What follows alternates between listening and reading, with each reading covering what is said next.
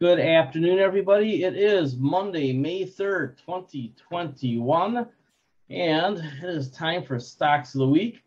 I have some pretty interesting ideas this week. I'd just like to review some of the thoughts on how we pick things out and why we pick them out.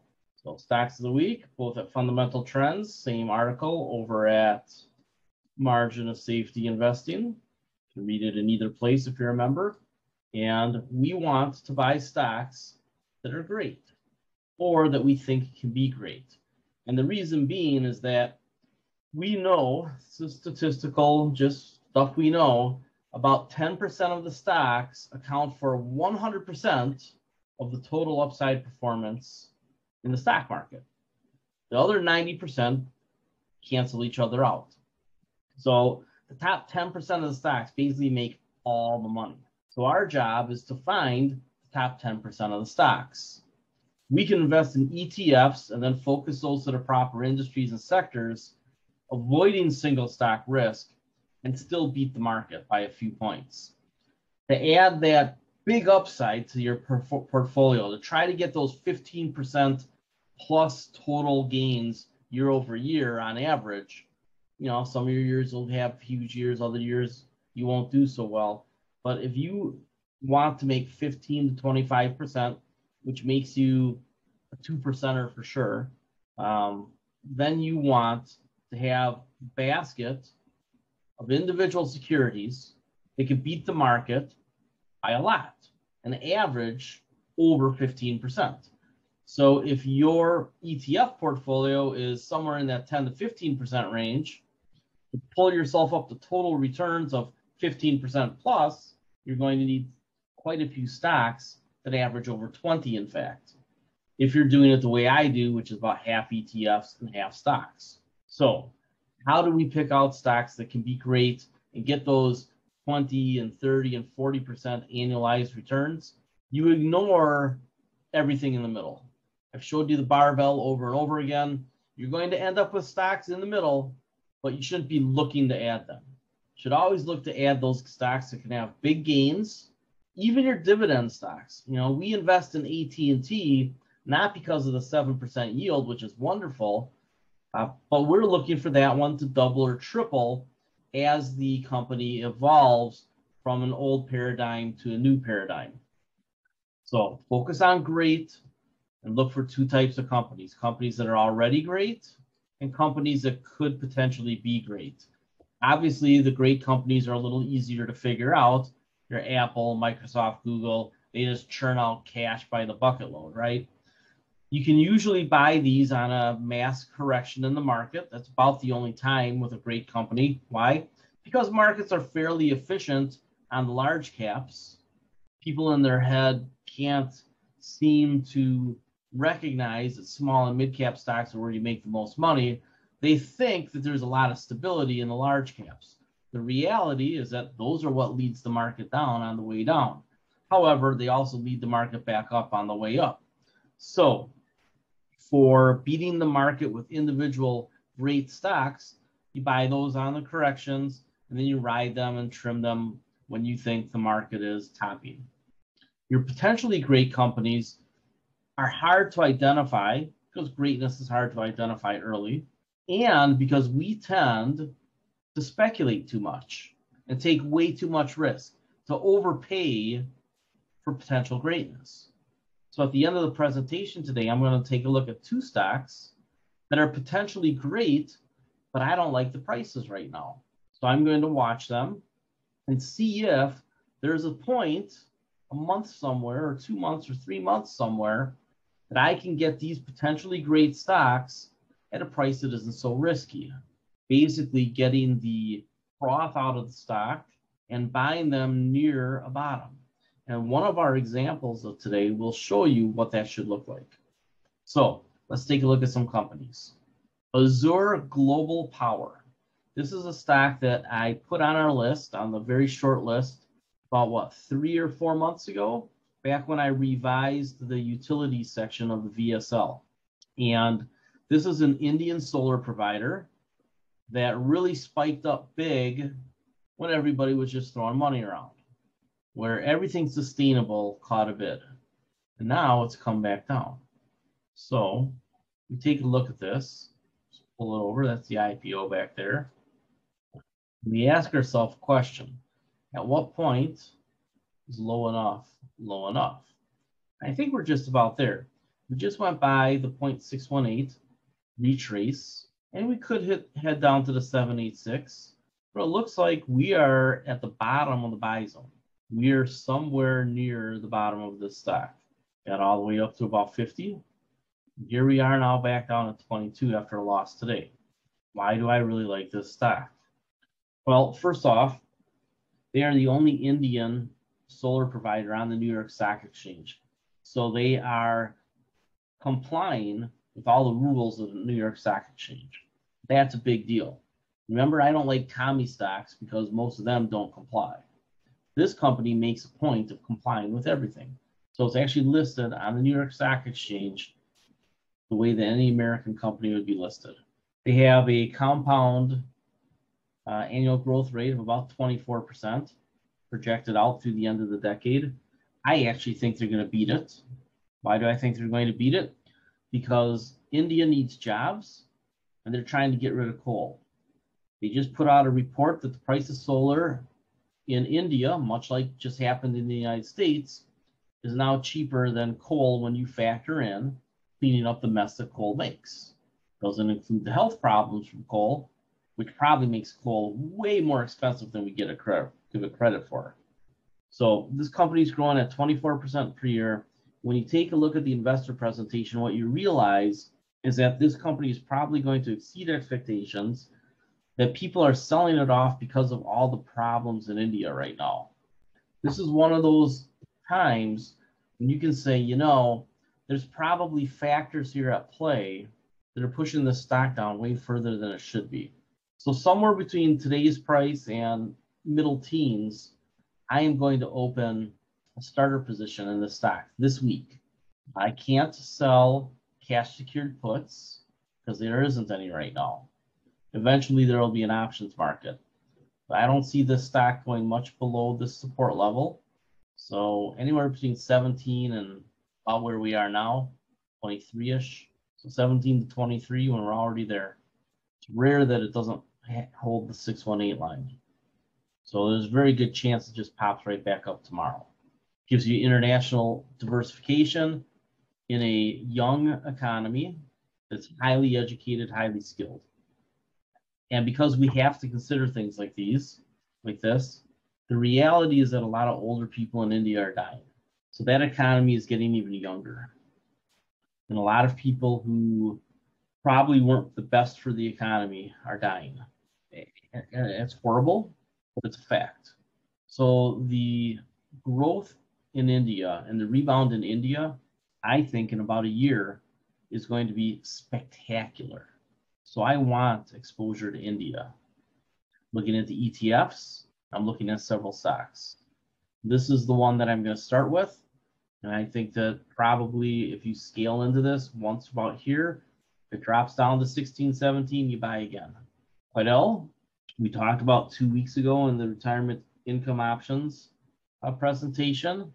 They are getting hammered because of the reopen and the supposed end of COVID. It won't be the end of COVID, by the way. We're going to be testing for COVID forever. And these guys are going to be one of the handful of leaders. In Wisconsin, Exact Sciences is a leader, but that's the hometown contract, right? Quidel is all over the place, and they are trading at an unusually cheap price to cash flow. They are actually trading at a price where they could get taken over. So given that they're still growing because they have just great point of care testing, they're a leader there, I wouldn't be surprised to see either an M&A deal or they merge with somebody. I actually think they would make sense to merge with Exact. However, I don't know that I could see that just because of the people involved. However, maybe, we'll see. But I could also see Quidel just getting bought out. If it gets any cheaper, it gets down to about 6 times cash flow. That's where private equity companies start to go hunting. So this is basically at takeover price right now. Stock is oversold on the weekly and the daily. It is getting all the way down to the 786 line, which again is unusual, but it happens. Given where the cash flow numbers are to price, this one's probably a buy right now. So I'm going to open a position in this week for accounts that can take the option trades. I'll probably sell some puts as well. I don't really see this one getting much lower. You know, every time I say that, something goes lower. Could it get all the way down to the 60s? I guess. But it doesn't make a lot of sense given that they're already approaching the prices that they had coming into last year, right? This was a $50, $60 stock before the pandemic.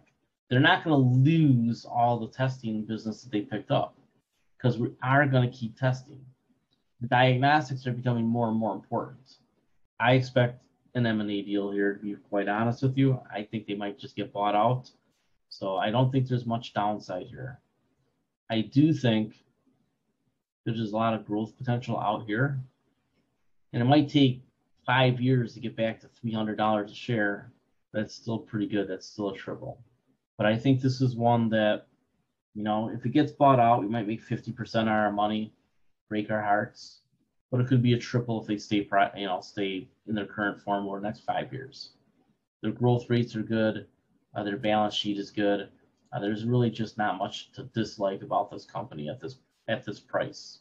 So I started talking about it as it came down in here, and it's at the bottom of our buy zone. On Track, I like better. On Track, I think, is my favorite stock in the healthcare space right now. They are a leader in mental health care that is delivered with telehealth and uses AI to track people and help them monitor their other health conditions. As we've talked about before, people with mental health issues often don't treat their other health conditions. And that's where these guys excel. Part 2, or step 2 of our 4-step process for finding a stock that we want to be invested in is to analyze the government or central bank policy that might impact it. It's quite clear that this company is a favorite of the government. They've gotten both Medicare and VA deals recently. So although Aetna decided to go another direction, A, we don't know that they're not coming back and just negotiating. But B, all that business has already been replaced. It's already got new contracts in place. So next year, this company is going to be back to 30, 40% growth, even though this year is going to look flat. And that's if Aetna doesn't come back by July, which I still think they might. The growth potential for this company is literally massive. You are talking an addressable space in the United States that is about 16 times this company's market cap, and they're one of the only players. If they end up being the dominant force, you know, this could be a 10-bagger stock from these prices. Now, when it's screamed way up here on the everything goes up because of the pandemic, you know, it probably wasn't going to triple or be a multi-bagger, you know, be a 10-bagger from 100. But from 30-something, I think a triple is pretty easy. Could it get to 300? Maybe. I mean, if it could be a triple from 100, it could be a 10-bagger from 30. You have to see how much love it gets and how much of the market it captures, how fast that happens.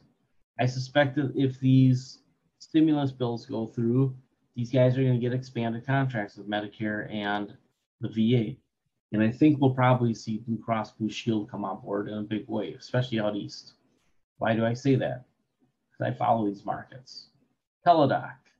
Here's one of the stocks that I'm not super excited about at this price, but it's getting close.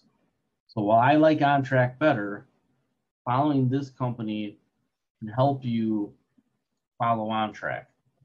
So Teladoc is still growing real fast. Their EBITDA from $56 million. They just raised full year guidance for 2021. And here's where being able to follow the contracts, which I was doing in here, taking a look at their earnings. So they significantly expanded their relationship with the Blue Cross Blue Shield companies out east. And I expect that that's going to happen with On Track as well. So when we take a look at this one and say, okay, where do I want to buy this stock? You can see that it hasn't quite leveled off here yet. It doesn't have that sideways motion yet that we see in On Track. this line. This is real thin. Make another one. What stock did we just have the same formation on and then it shot up? Does anybody remember? About a month or two ago? Two initials. Come on, gang. There you go. That's right. MP had the same formation. Consolidation triangle here. Then it bounced and it jumped out. It's since came back. But when you have these consolidations here, that's usually a good sign that you're going to get a rally. Now, it might only rally up to 45, 50 initially, come back, consolidate, then take another leg up. So when you think about things like Elliott Wave, that'd be where you could use this. A, B, C, D, 1, 2, 3, 4, 5. Teladoc, on the other hand, I'm not so sure that's happening yet. I think we're probably going to see it down here. There's a chance that it comes all the way down to the 786 line. That would be awfully, awfully oversold. It's already oversold. So we'll see how much further down it can go. I would have a hard time not buying it around 140. And if it did get down to 100, I'd back up the truck.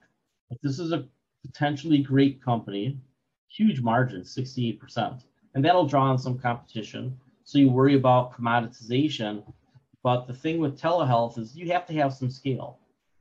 So I don't expect a lot of competitors to come in. And then once they do, I expect a lot of M&A.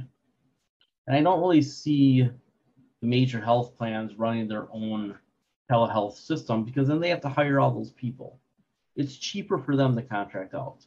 And then finally, Zoom, which we haven't talked about much. But when you talk about an online meeting now, we're starting to say, I'm going to do a Zoom call. I'm going to do a Zoom meeting. We're using Zoom right now. And this is a product that I used before the company ever IPO'd. Just like I used Ring Central before that company ever IPO'd. You know what the lesson is? If you're using a company's product and they're private and then they IPO, buy some of the stock because they're doing something right. If you're already using the product while they're still private and they IPO, buy a little stock, see what happens. I think that's probably a good lesson. I don't know if it's 100%, but I really wish I had bought both of those stocks on their IPO. They're both products that I've used. Now, I don't use Ring Central anymore. Why? Well, I just don't like phone calls. I don't take incoming calls without an appointment. So I didn't really need my 800 line. When I was going to build a big thing of an investment advisory, I was going to do that. I decided not to because building a big thing means that you work 70, 80 hours a week and you don't get a lot of vacations. I prefer to work 50 something hours a week and get vacations. So, I did the publishing instead. And I think we're getting to a point with the technology, companies like Zoom, that building an investment advisory is online is becoming more acceptable. So I'm going in that direction. And Zoom is a big part of that. I do meetings on Zoom now with, 55 clients, give or take. And I believe that these guys are going to go through another growth cycle because of their international penetration, but also they have a phone line now, direct phone service connected directly to Zoom. So you can use Zoom, much like you can use Facebook now to make calls, you can use Zoom to do it. So companies that have a standalone phone service, they're going to have to get bought. So I think Ring Central gets bought. And I think one of the companies that competes with Zoom for the meetings will get bought by Ring Central. If that hasn't happened already, I haven't even checked. But I can see Microsoft buying Ring Central. That makes a lot of sense. Folded in with LinkedIn and Office. In any case, Zoom is starting to have more products on their platform, and it's making them stickier. For all the complaints you have about Facebook, you still have it. Zoom is going to be a lot more productive. And I will say, I'm impressed that every time market says, hey, you don't have this, they add it. They have upgraded over and over again. So even though we had some hiccups with this last year, because so many people jumped on, you take a look and you say, So here's the problem with Zoom. Even though the revenue is growing quickly, if they have an annualized growth rate of 15% over the next 7 or 8 years, their revenue will go from about $1 billion to about $3 billion. Their growth rates are probably going to be closer to 50%. So they're probably going to be at $3 billion in revenue in 2024. Their free cash flow is already humming at $400 million in the next year. So where does that leave earnings per share? Forward looking for a year, you're looking at about $4 of earnings in 2022. And at the current price, the forward PE is about 75. That's still pretty pricey. Even with a growth rate of 50% for the next several years, which I expect, before it tails down as the market becomes saturated, because everybody's going to adopt some sort of technology like this. So if this company gets to 4, 5, or 6 billion in revenue by sometime mid-decade, which is what I expect, how do you normalize for earnings? Well, a PE of 75 doesn't make sense if the future growth 5 years out is only going to be 10, 15%. So we'll have some hyper growth for a while. So where do the lines cross? I'm not quite positive, but usually that number, PE needs to get below the growth rate, below the expected growth rate.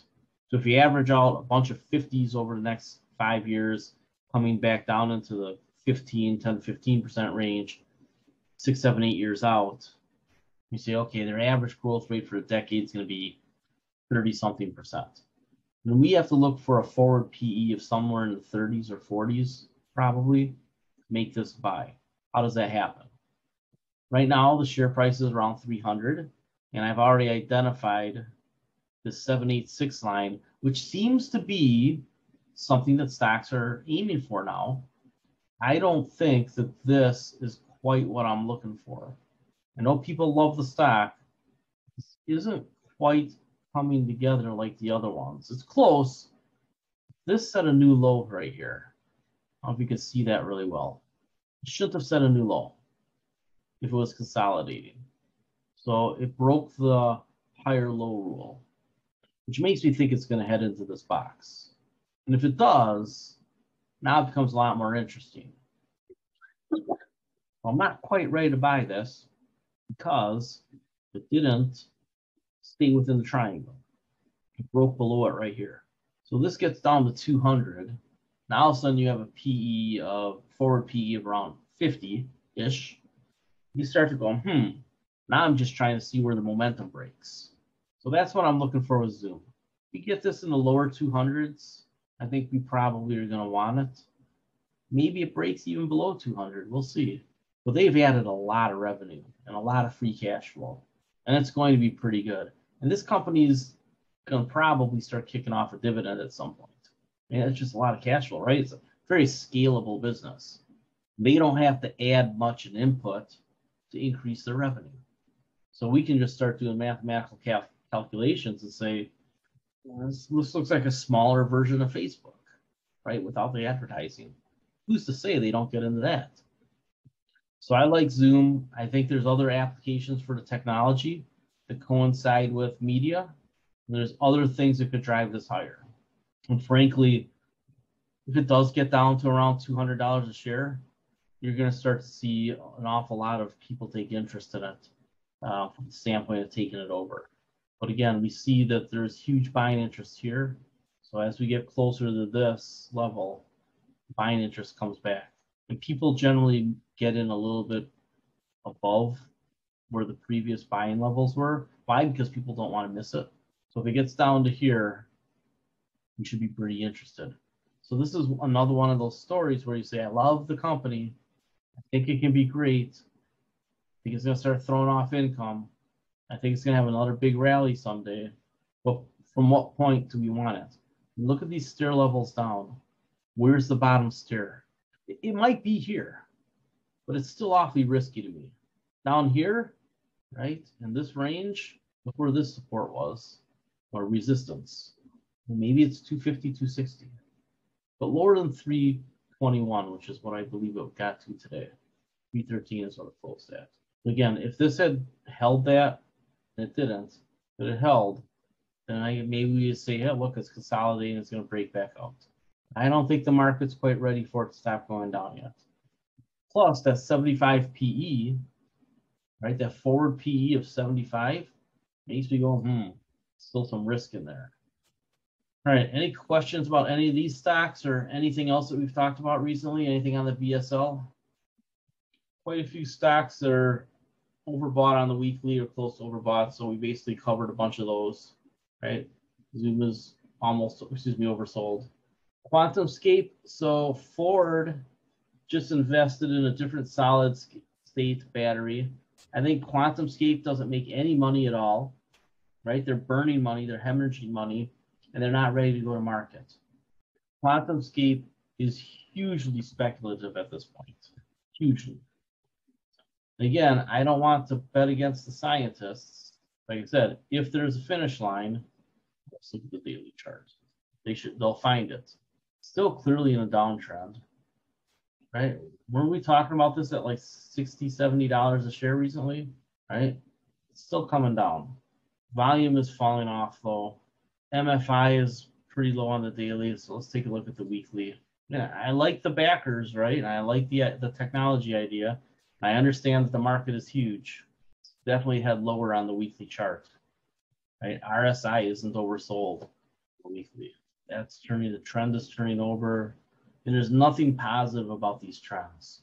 So this would be the definition of trying to catch a falling knife. Now, if you can catch a falling knife 1 inch from the floor, that's wonderful. You know, you're going to hit a home run. But, you know, you can always pick it up off the floor too, because it'll usually get that sideways chop at some point, right? You haven't quite seen it yet. So I would wait on this one. It wouldn't surprise me to see this one get back down under 20. For sure in the 20s. I mean, it's almost there.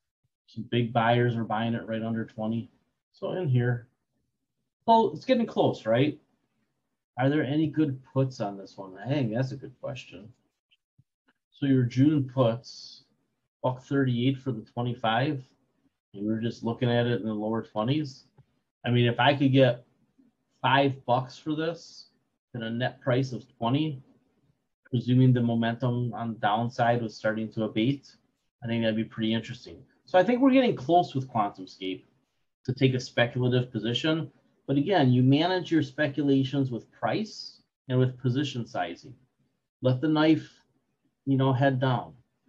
You know, this is an interesting put because you see there's quite a bit of open interest here.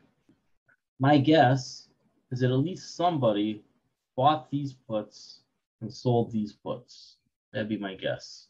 So again, I think that somebody, or several somebodies, are seeing what I see with this chart and saying that right in here, low to middle 20s, probably where it's heading. So we're close on this one, I guess is what I'm saying. And again, this is a highly speculative company. I don't want to bet against the scientists though. So if you're going to bet on scientists, bet on something that it could be a potentially gigantic market.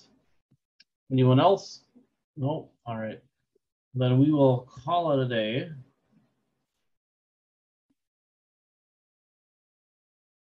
All right. Take a look at the article. I think it was, I don't know, I did a lot of work on it, reading a lot of the things that I found on Centio. Been reading all day, actually. I'll tell you what, I'm going to write separate pieces about all those companies. I just got to whip them together, which, you know, takes time. On track, if you're not buying on track right now, you're not paying attention. You need to buy on track. If you sell puts, you should also sell puts for your second tranche. So if you buy a little on track now, then sell puts a few bucks below, collect that premium, you get 2 tranches about $4 or $5 apart. That's a pretty interesting scaling in process, right? We looked at that chart. So if you sell puts, I would take a starter position in on track because I'm thinking it might be ready to break out. Showed you the triangle pattern, and it doesn't hurt to have the premium, and it doesn't hurt to have a little bit more if you get it at a lower price. All right, take care, everybody, and I will get this up sometime tonight.